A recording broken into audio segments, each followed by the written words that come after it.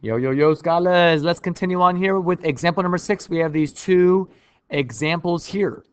Okay, so right now we're going to go ahead and solve for x. Okay, and we're going to learn kind of like a new property slash a new technique right now. So this is actually one of my favorites here. It's really neat how this works.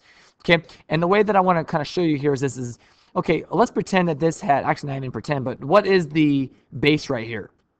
E, right? So we know that this is natural log base E 3x. So say if I wanted to get rid of this ln, what's one of our properties that we've used to get rid of ln? If you come over here, isn't that when you have e to the power of ln, right? Because if this is e right here, then that means that those would cancel out, right? So what we're going to do right now is that we're going to do a thing called exponentiates. And when you exponentiate, that means that all of these becomes our exponents and e becomes our base. So I'm going to make my e my base, and these are going to now become my exponent. And this right here, what I'm doing right now, is called exponentiates. It's kind of a hard word to say there. 2 to the right? So notice what I did. I took my same answer right here, and I just put e as my base. And look at what happens. Those guys cross out. We get 3x equals e squared. Cool beans right there, right? That's pretty sweet. So now the ln right here was gone. Now I have a 3x.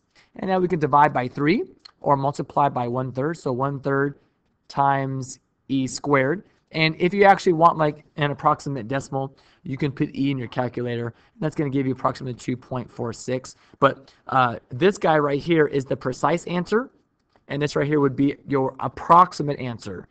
Okay? So, and that's why I put the little squiggly lines. It means approximately, because that's a non-repeating decimal that goes on forever.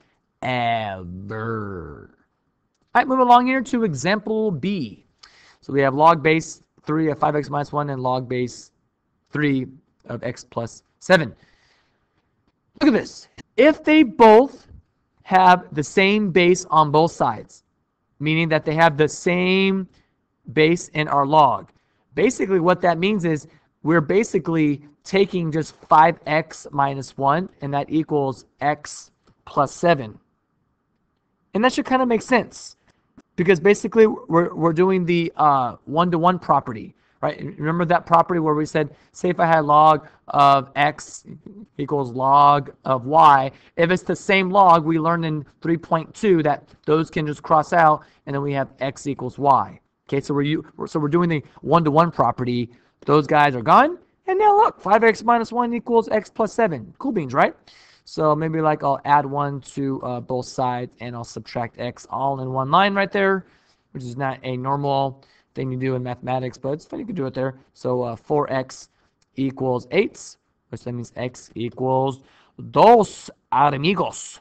And that's going to give us our completion of example number 6.